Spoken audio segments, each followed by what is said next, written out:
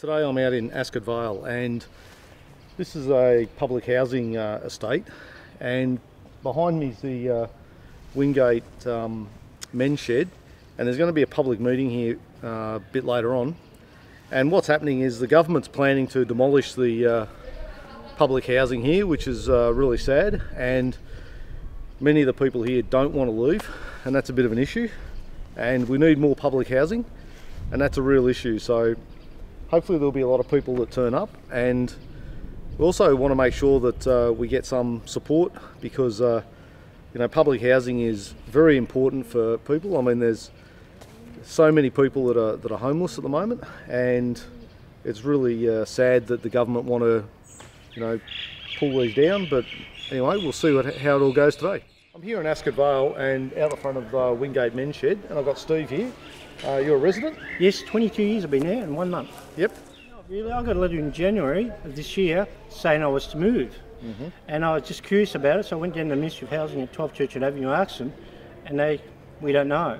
Yep. My next door neighbour, Nora, she's Spanish, she was very concerned, and I said, well, I've already gone to the ministry, well, let's go see the minister down Puckle Street, the local member of parliament. Yep. And they didn't know anything about it. So you've said you've been here for 22 years. You've been in the one place for 22 years? Yes, 22 years, yes. It's been renovated twice, and my neighbour was concerned was, she loves it where she lives, and so we went down and saw them, and they didn't know what was happening. Anyway, recently we had a meeting at 24 Dunlop Avenue to find out if they could tell us more.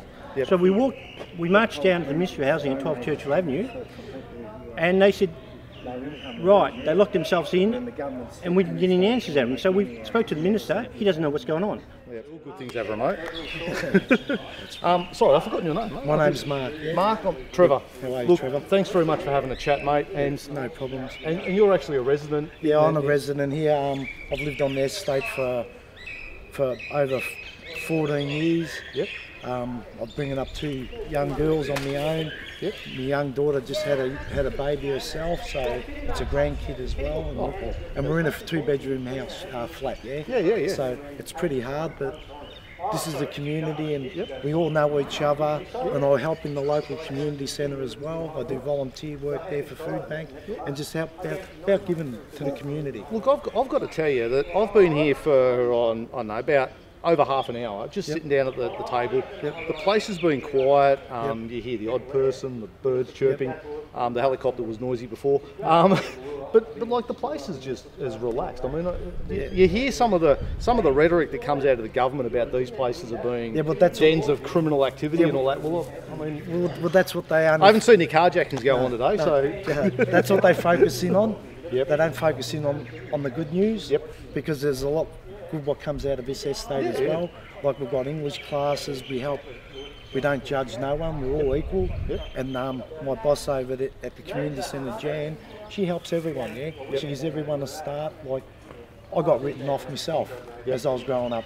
Grew up in an estate, in and out of jail, but I changed my life around. Oh, well, you can do that. Right, and I went to church, and that's what made me good again. So, well, that's the thing with me. I mean, my story is, you know, I was homeless for 5.5 years. I lived in a little van on the streets and in and around these areas, of, you know, Williamstown, all over the place. And I come to Melbourne for 4 days just to live up in the country, and ended up. Well, I've got a great group of mates, and there's probably people that are going to turn up here that I know as well. And these are the things that I like featuring on my YouTube channel, because I want to put the serious stuff out there. I mean, everyone can have the glossy, fun stuff, but I like to have the important stuff, and I think it's important to show the good things. You know, you've mentioned a lot of that. That's brilliant. And we are the people. Yeah. You know, and we still have a voice, Absolutely. And we don't want them to take that away from us as well, Because once we lose this, we don't gain it back. Right, and we know that, Yeah. So it's not only for us, it's for the next future of generations too to come, How old would these be? Would they be built in the 60s, you reckon? Yeah, in the 60s, yes. I don't. But they're still not too bad. Look, I mean, well, they're still standing. Yeah, that's right.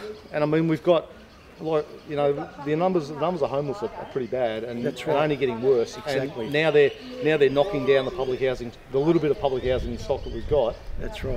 And going to some other corporate models, which are a bit of an issue. So look, good luck with the meeting today. I hope we get a good turnout. Yes. And thanks very much for Thank you for talking. No worries, mate. And God bless you, brother. No worries.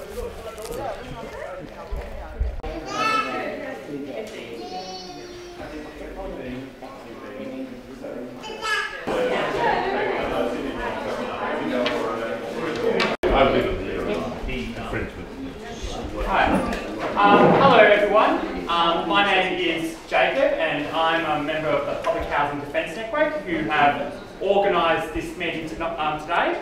But first off, I'd like to acknowledge that we're meeting on Aboriginal land and we would like to show our respect and acknowledge the traditional custodians of this land, the Wandering people of the Kulin Nation, of elders past and present, and that this always was, always will be Aboriginal land. I'd like to thank everyone who is attending the meeting tonight, today, this afternoon. I'll be your MC today and I'll be hosting, facilitating the discussion. Before I introduce you to the speakers, I'd like to give you a bit of a context for why we've called this meeting. To tell you a bit about the reason why we've decided to call this meeting.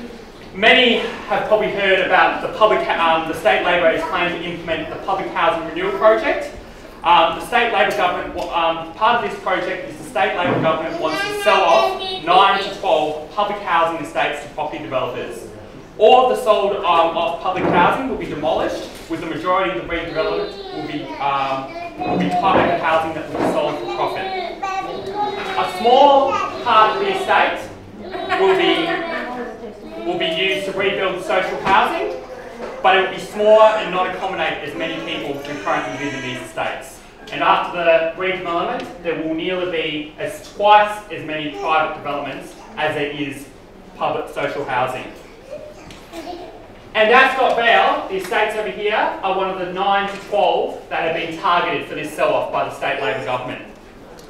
And the main reason for this meeting is the Public Housing Defence Network is a coalition of activists and public housing tenants who want to build a political campaign to oppose these sell-offs. Because we want to build a campaign to oppose what the State Labor government is doing, and we want to put a stop to the privatisation of public housing.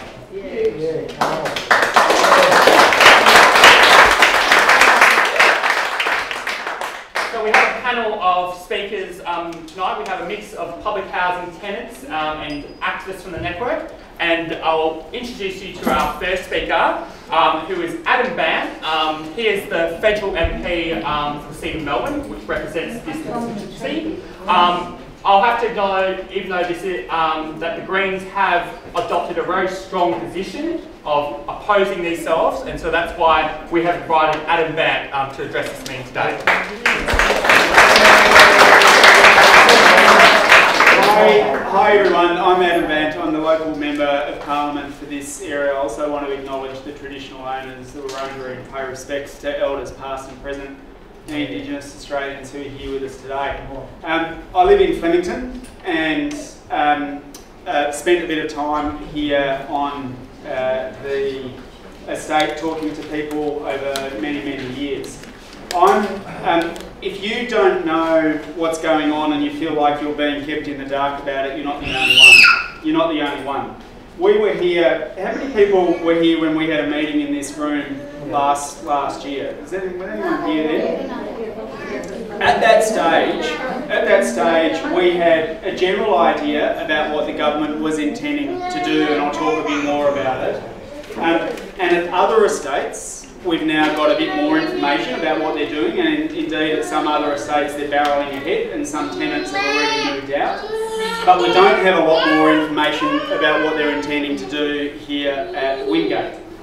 The guts of what the government is wanting to do, right across the board, is take the land that's here, sell it off to private developers, then build what they call social housing that might be public housing or it might not. It might be run by a community group, and sell the rest of the land off to private developers, to the highest bidder. And what they've said is they've said that they'll let people who have to move out, they'll let people come back, and that they'll find places for people in the meantime. That's what they've said. But one of the things that we do know for sure is that if you do get to come back, it'll be to a very, very different place. And to give you an idea about and the last thing I'll say is there's a lot of secrecy about it and a lot of things we don't know, because the way the government is doing it is by doing it on the basis of what's best for the developers and what will make the most money. And that means in many instances they don't actually know what the plan is. What they're doing is something really, really unusual that they've never done before. They've basically said, they've gone out and they've said to the developers, you tell us what you'd like to do on the estate and we'll work out whether it's acceptable. So they haven't come down and sat down with the tenants first and said to residents, what would you like us to do? They're going to the developers and they're getting the developers' agreement, and then they'll come back and they'll tell people this is the way we're going to do it, right? No talking. So what really worries us, is that the government is not coming to the residents first and saying, let's talk about how to make the estate better. They're going out and saying to developers, let's work out how to make the most money. And then we'll think about the residents later, if we think about them at all. They're going ahead with the bit over in Dunlop, that small area, and some people have already been contacted about that. But the main bit here, they're not progressing with yet. And I think in large part that's because they thought there wasn't going to be any opposition to this. They thought if we just go out and do it, we'll tell you what we're going to do and you just have to like it or lump it, really. And I think they've been a bit surprised at how many residents have said, oh hang on, this isn't actually what we want. If you want to do up the area, look, we all accept that some of the places could do with a bit of a spruce up, but if you want to spruce it up and renovate it, that's all right. Come and talk to us about a way of making sure that we don't have to move out of the area and we don't lose our homes. But if your plan is just to knock it all down, we're not interested. And they've been pretty surprised. They've been pretty surprised by that. It's about the asbestos. We've all been eating it. Well, if things need to be fixed up and we need to get rid of asbestos, we need to get rid of asbestos. No one should be in a place that's got asbestos. Full stop. Full stop. 28 years. So, well, but this is, and I guess this is my point, is that if it was about making life better for residents, they'd have fixed up that problem long ago, right? But it's not about making life better for residents. So, what we need to do, so we can have a bit of a discussion about what's happening here. But at the moment, if you're not in the Dunlop bit, then at the moment there's no immediate plan for what's happening here. And what we need to do is take heart from the fact that they're now getting resistance to it and getting pushback, and they didn't think they would before. Take heart from that fact, and we need to our voices need to be a bit louder, right? Our voices need to be a bit louder, so that if they do decide they want to come back, that they're going to come back and they're going to talk to you first about what they're going to do, rather than deciding first and then telling you afterwards, which is the approach at the moment. To shine a bit of light on it, we've got an inquiry going in the State Parliament that's looking into what the government's doing, because they're just not being upfront and they're not being transparent. The public hearing, all the submissions are in, the public hearings are over. That inquiry is going to report back the end of this month, and then the government's got to respond to it. Okay, and we're hopeful that during that process, we've shone some sunlight on what the government's doing, and that the government's now going to have to account for its actions, and we might get some good changes out of that. But at the end of the day, can I say to you, one thing you've got going for you at the moment is that this year is there's a state election year, right? Now, to let you in on a bit of a trade secret, politicians don't like to lose votes, all right, and they don't like to lose their seats.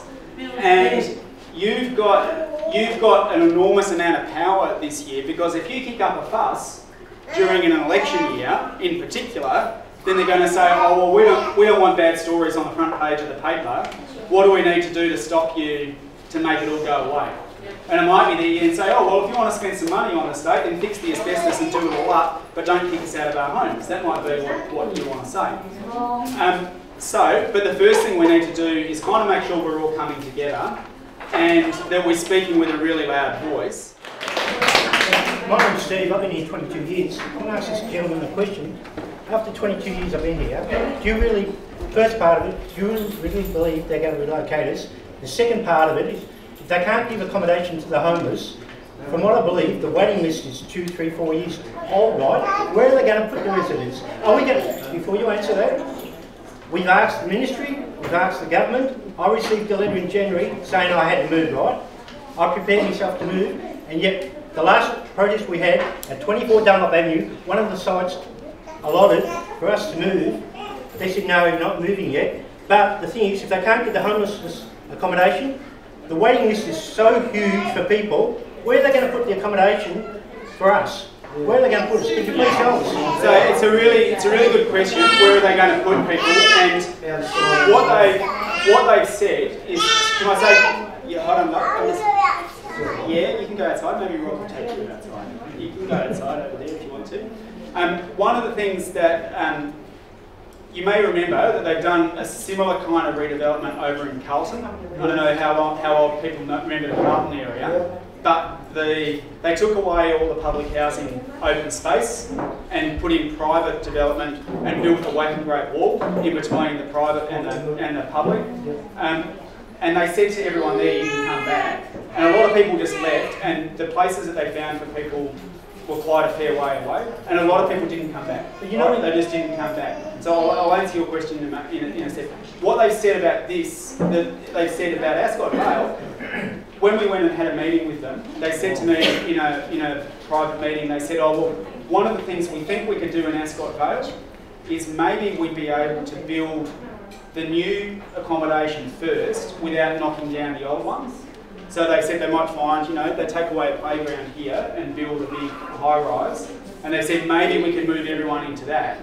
But this is all just vague promises at the moment, right? There's nothing in writing, and just like I don't trust them until we see it in writing. And I'm worried, like you, that they're actually not, that they'll find places, but the communities and families will be spread out to the four winds.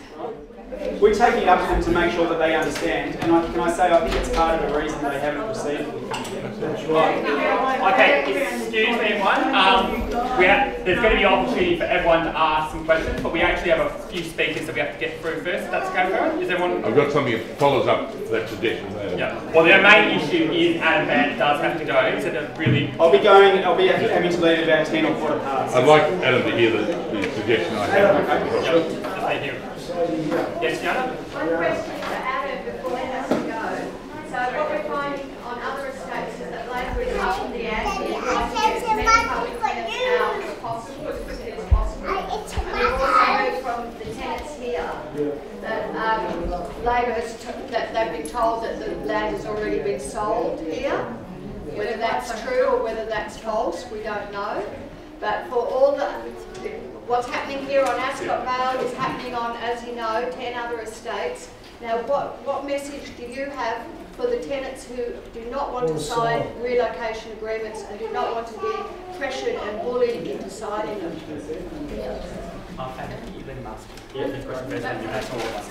Oh look, folks, I'm here because I'm a resident, like Adam, of the area, and I have some good friends who live on this estate. One, Stacey over here, was on the front page of the paper holding the protest.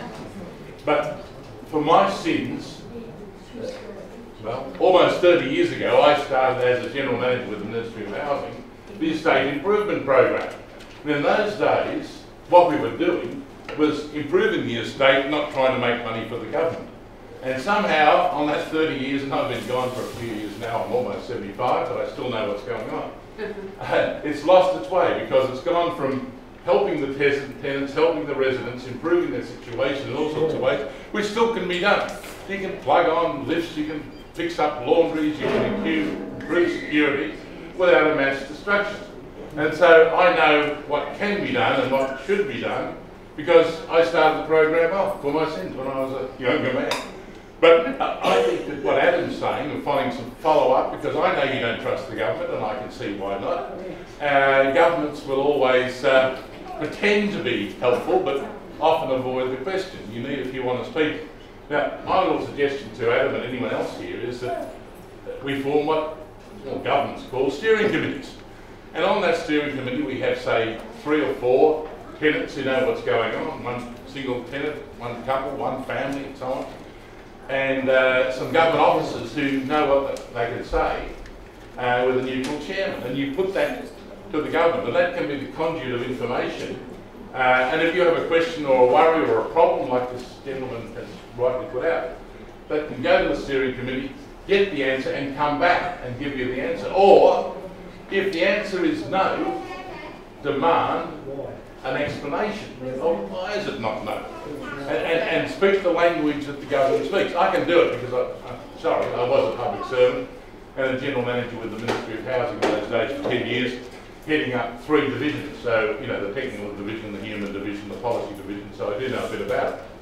But the principles haven't changed, and the need here, and I've heard it from my friends who live here, is for certainty, is for an understanding of your needs, and for information that is not government gobbledygook, you know, real truth. So I think a steering committee, and I'd be happy to serve on it if you wanted it, and that would get back to you regularly with information and the things that you want. If people realise that public tenants are being moved out of other estates as quickly as Labor can get them out, and that on some estates people are moving out on the weekend. So what we're discovering is that a lot of tenants do not want to move out, they want to stay put. And so my question to the Greens is, what message do you have for the tenants who are being targeted by relocation officers to sign relocation agreement forms? And when they do not want to sign them, they're not left with the forms, and then they get hassled because they keep coming back and coming back. At the moment, these people are quite isolated. We know that the Greens have been forthright, and we thank Adam Bandt for his statements against the public housing renewal program. So what I'd like to know is what specifically you can say to these tenants who do not want to move, their homes are in good condition, they've lived there for decades, their health is suffering. Over to you, please. Let Adam answer that. Someone comes to your door asking you to sign something, you don't have to sign it. No. Yeah. Okay? You don't have to sign it. And in fact, if you want to come and talk to us and get advice about it and understand what it means, then come and do that. But they can't force you to sign something. Okay? They'll use pressure. They'll use pressure. But they can't force you to sign something. And over in North Melbourne, where the same thing is happening, there's actually the legal service on Queensbury Street is now giving free legal advice to people about it. Like if you go 10 steps ahead, there's things that they can do to say, right, we're going ahead and everyone's got to move out anyway, but we're at step 1, right? And they're trying to jump ahead to step 10 and say, sign it and get out, but you don't have to, okay? Now, some people, there might be some people who say, oh, I want to because I've been wanting to go out of here anyway for a long time, and so on. If you're one of those individuals, then that's, you know, it's your choice and it's your life. No one's not from that. But if you don't want to sign it, don't feel like you have to. Okay? Don't let them pressure you into it. Come and talk to us and get some advice about it and talk about what we want to do. And I just want to underscore this point that at the moment they'll try and make you feel like this is all happening no matter what. Okay, this is all happening no matter what, and you've got no rights and you've got no say and you've got no control. But that's not where this is at. All right, that's not where this is at. They haven't yet gone ahead. In answer to that question of whether they've already sold this bit or not, we haven't heard that they have. We haven't heard that, and we're hopeful. All of this is all being done in secret, which is what we hate, and so we're trying to get to the bottom of it, and hopefully the inquiry will find out whether it's been sold or not. But that we haven't heard that. We haven't heard that, okay? And I guess I just want to say to you, because so many of you have so far said, no, not interested, this is our home, we're not wanting to move. That's why I think, unlike Flemington, where it was a bit harder and they were only doing a few blocks of flats, that's part of the reason I reckon that they haven't gone ahead with here yet. They've been surprised at how you all stood up. And so I would just say to you, keep standing up. Right? Keep standing up. And can I say the last point is I don't want to speak on your behalf until you've told me what you want. And so part of this, so the idea of forming a committee, of forming a group, is actually not a bad one in a sense that if it allows you to all come together and sort of speak with one voice about what's going on and say, look, we've actually spoken to everyone and 95% of people don't want to go. 5% might want to go, but that's because actually they want a 3-bedroom place and there's not enough 3-bedroom places here, so fix that up. But if you can all come together and be organised like that and speaking with one voice and have your own committee, it'll actually be a really, really powerful thing. and will help me go and take concerns, or take concerns to the government. And I reckon the government would be stupid not to come along and sit down in your committee and listen to what you've got to say. If you're saying this is, here we are, we're organising this as well. Hi everyone. I would like to invite Marceline to address the room. She is a member of Public Housing Defence Network, and she is the representative of the Public Housing Defence Network who's speaking for us today. Thank you, Can I say too, sorry Marceline, I'm going to head off in a few minutes, but Rob from my office is going to stay here, so if anyone's got any questions, but I'm on daughter duty today, so sorry about that. Thank you.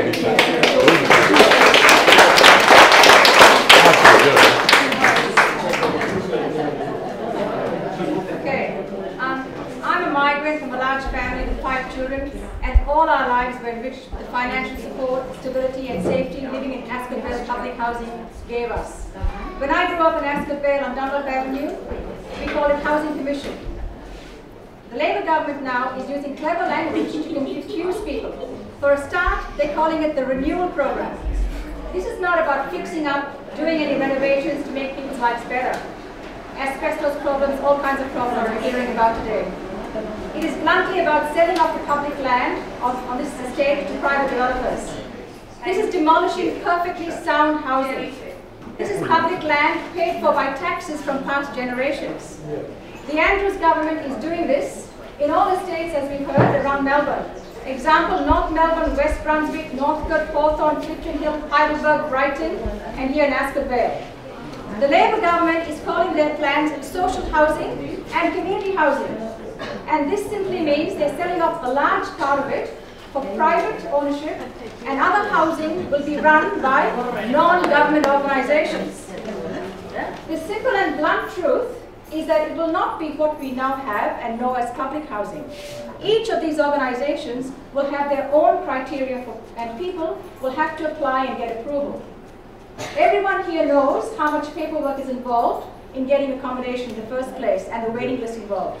But with a new system, there will not be one central place where you apply, there will not be one waiting list, there will not be one set of rules and regulations, and certainly there will be no security for tenants.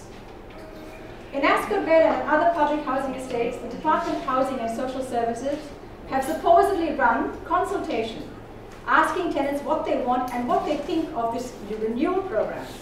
Minister Martin Foley is not interested at all in what ordinary people think.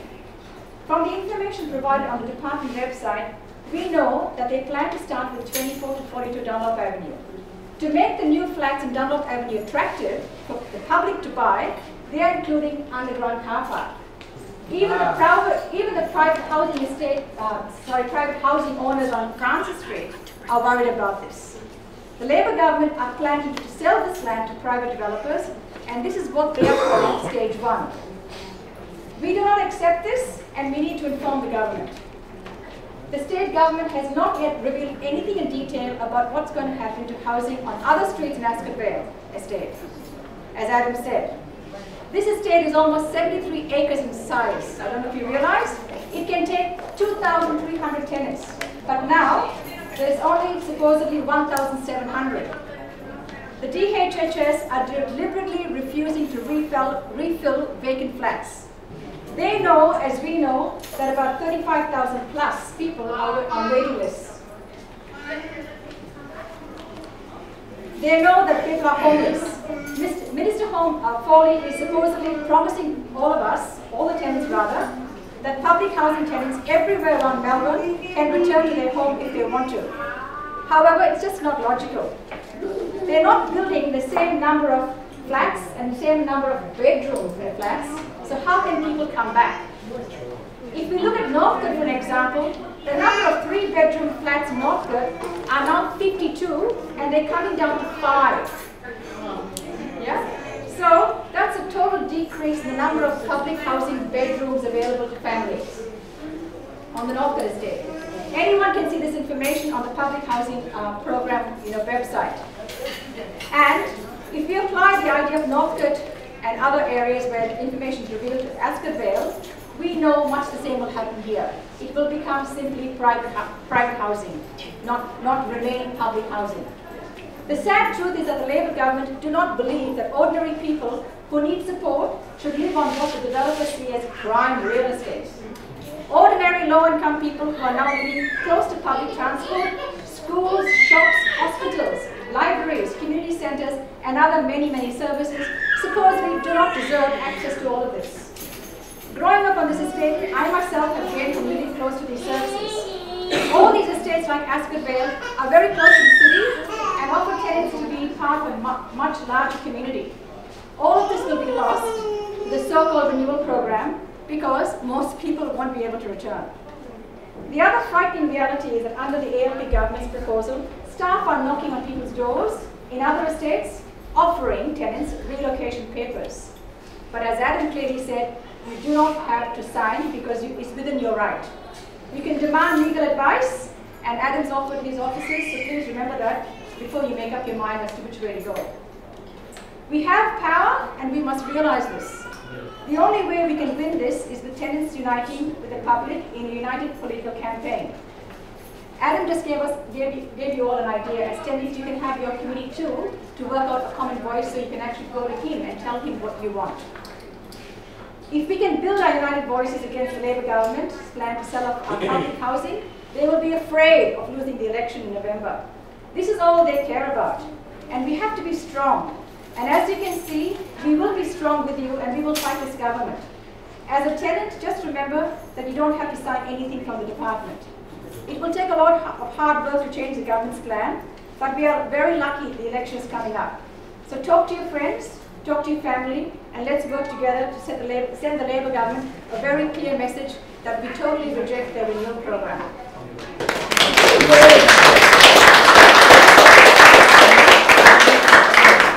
Right, everyone. Before we get to hear from some of the public housing tenants that are speaking on the panel, Dana's just going to make, from the Public Housing Defence Circuit, just a bit of a short contribution to kind of give you an idea of what we can actually do to stop this, stop this from happening and some practical actions we can take. And of course, at the end of when all the speakers are done, we'll have it open for discussion where people will be able to ask questions of all the speakers and make comments on what you think we should be doing as a collective. So Dino. Yeah, my name's Dino and I've been organising a lot of the sort of door knocking around the estates, like trying to spread the word about trying to sort of spread the word to tenants about what's actually going on. I think like when tenants actually find out what's happening, a lot of people are outraged and a lot of people have an instinct of, they want to do something about it. And I think that's really good that people want to they don't want to just take this lying down, that they actually want to do something.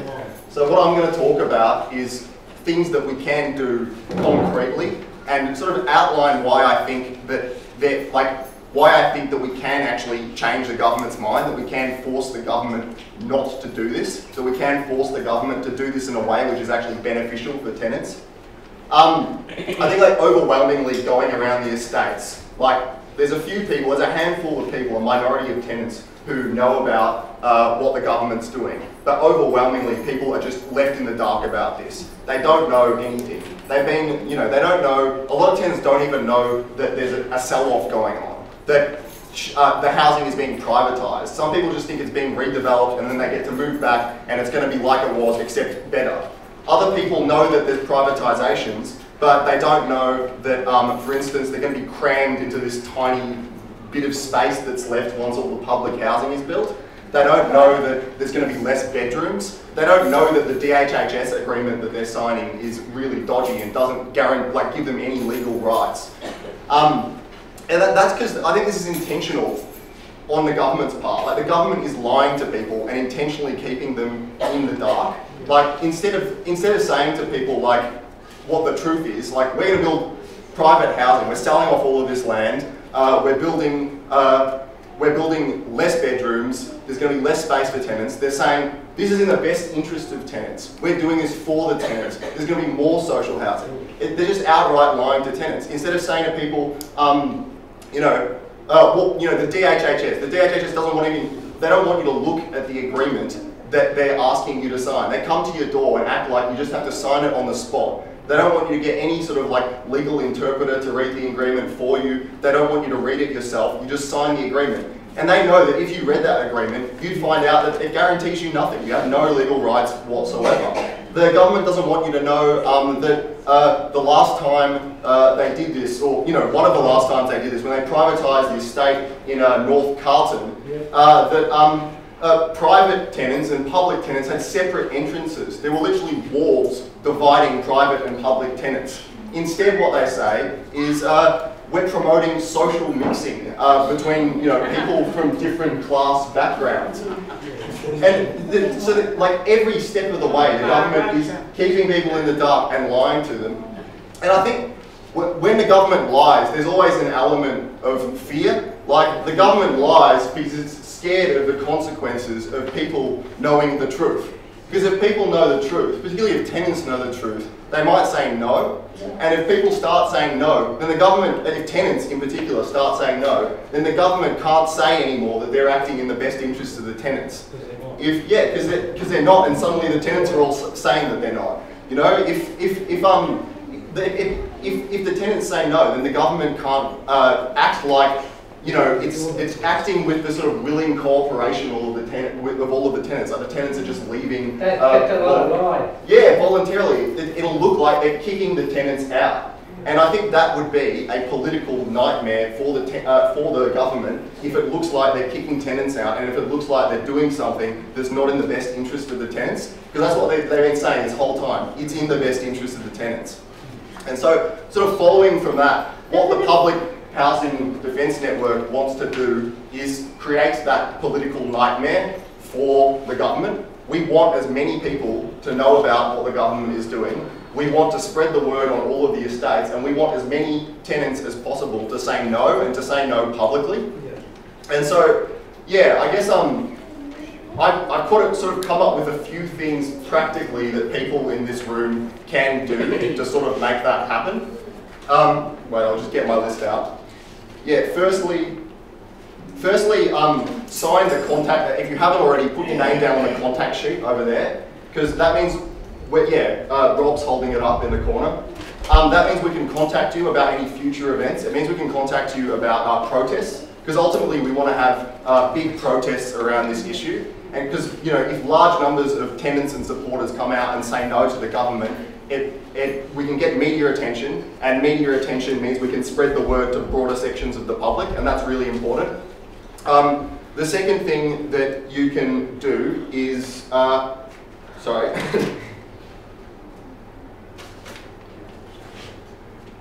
second thing you can do is start talking to your neighbours about what's going on, and tell them about the government's plans. And not only just spread the word to your neighbours, but also grab a bunch of those posters over there and stick them up in your window, and stick them up all around, where you live, around the estate, in the area, or whatever. So that way everyone knows that this is an issue, because most people, like I said before, don't know. So we have to make it into as big an issue as humanly possible. It's kind of it's heartening to see so many people come out and oppose it. And I think if everyone in this room were able to talk to their neighbours and get more people along next time, or get them along to a protest, because everyone in this room knows, like, a handful of people, get more people along, get them to the next event, we can actually build this campaign and give it some momentum. And I think that ultimately the government, all of the political parties, the media, all these people who haven't paid any attention to this issue, they will start paying attention if enough people come out and say no.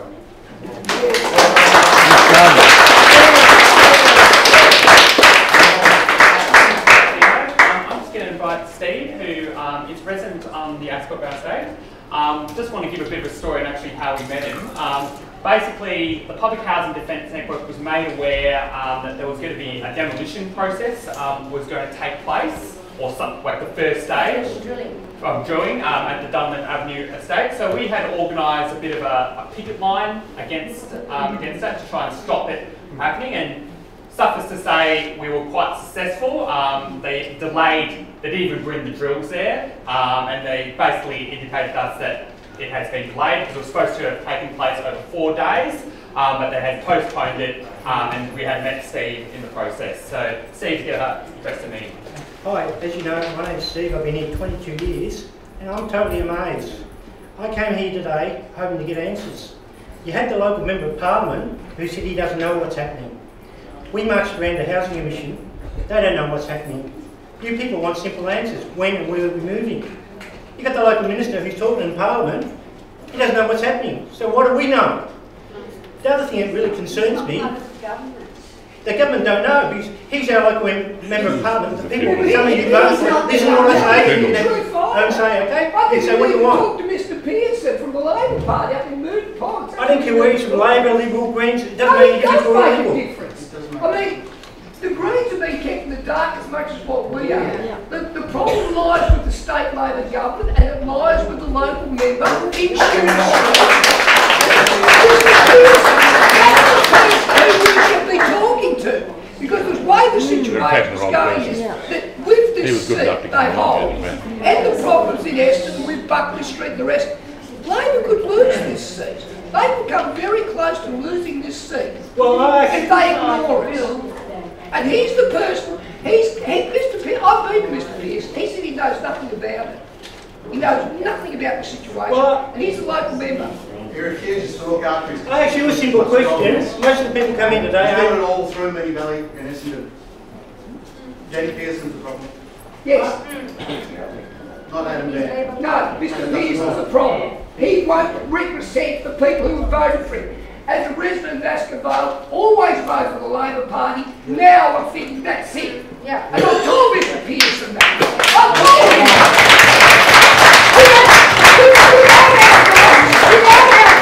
They will lose this seat. They will lose this seat without our votes. This is why they lost the Labor. Oh, it's a simple answer for you.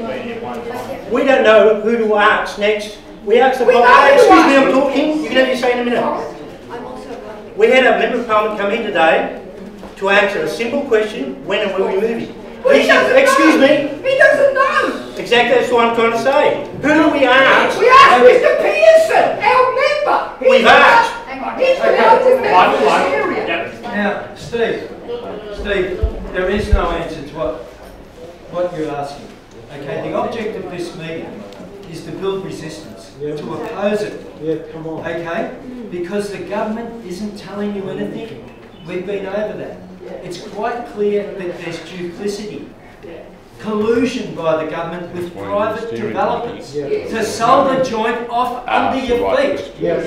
Now, we, in the Public Housing Defenders Network, and you as tenants, we're trying to build a campaign for you to stay here. Not to be told when to move, okay, to fight back. That's what we're trying to do.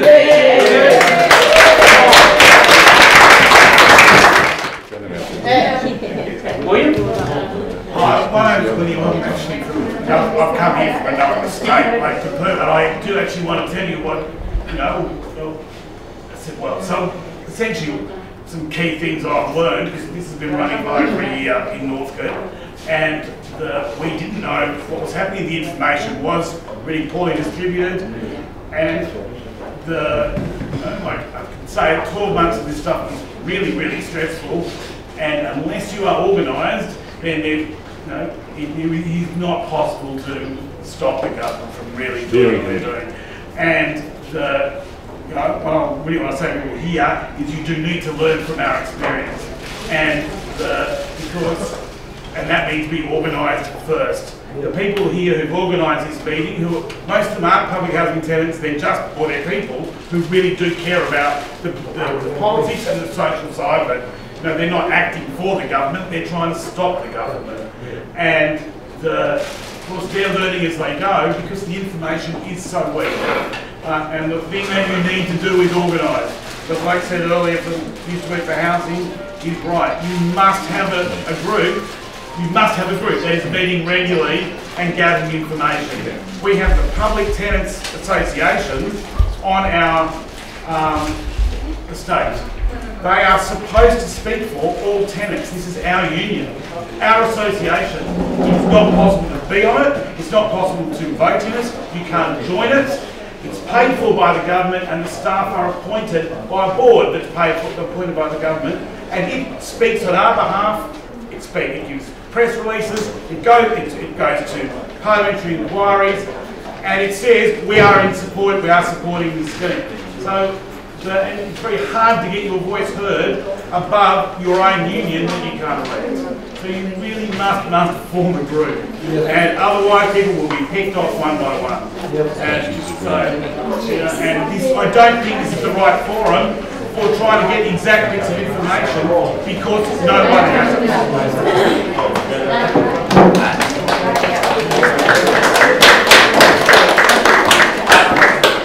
Anyone else? Jasmine.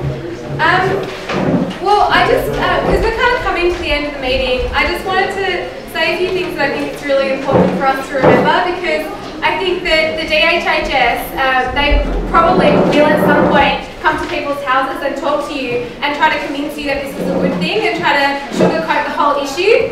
I think the main thing we need to remember is that when they say that they're going to be rebuilding public housing, they're going to be extending social housing by 10%, we need to know that that is a lie. We need to be able to say, you say there will be more public housing here.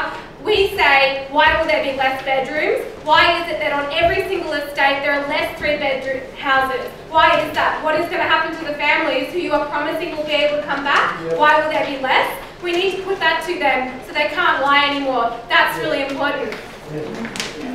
The other thing that we need to know very, very clearly is that when they say that you can leave and then you can come back, that is also an absolute lie. They've been saying to a lot of people who I've been speaking to on the estate that you will have 3 options. You can be moved into somewhere of your choosing, somewhere close by, somewhere where your schools are, somewhere where your hospitals are, somewhere close. It's all total bullshit. If they could move public housing tenants into wherever they wanted, we wouldn't have 40,000 people on the waiting list. That wouldn't be a situation at all. And they're actually saying to us that they will only give you your preferences if there is room. And we know there is not room because we have more than 40,000 people on the waiting list. That is also a lie. Whatever they say, whatever promises they make, in fact they made fridge magnets at one point and gave them out to some of the residents that said, we promise you will be able to come back. A fridge magnet is not legally binding and all of this is rubbish. And more generally, we know that this is the case, but other people don't. And if the department are the ones who are saying that this will be great, we need to renew the houses, we need to fix them, and so on, that this program is great, if they're the only ones saying that and we're not saying anything, they're going to win. And actually, they've basically done a very good job in having the loudest voice. So it's up to us to just be able to say concretely when they say things to us why they're lying to us.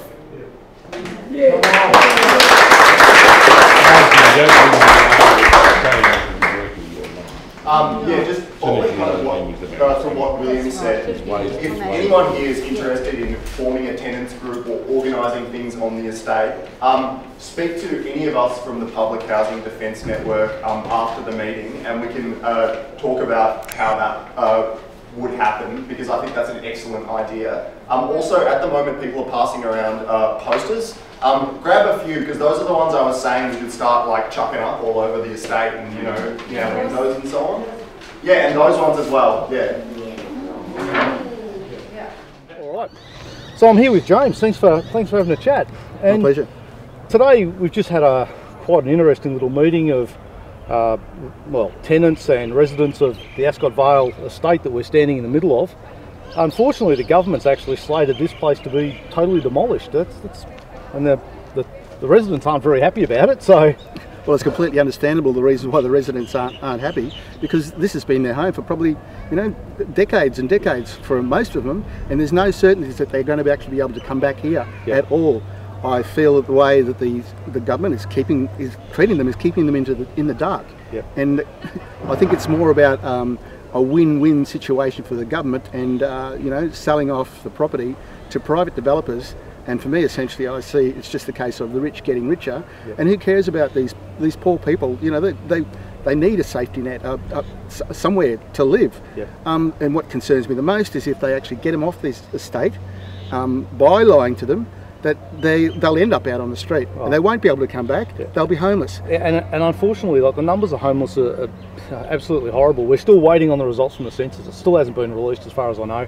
But the figures that we've got, you know, over 100,000 across Australia that are homeless, 22,000 just in Victoria, and the government is saying, oh, we'll find you somewhere to go. Well, no, it's not possible. It's not on those figures, and they're completely lying to us. And I think they're taking advantage of the fact that a lot of these people wouldn't be all that well educated either, and they wouldn't be that well informed about what's actually going on in the community and what's actually going on with this whole program.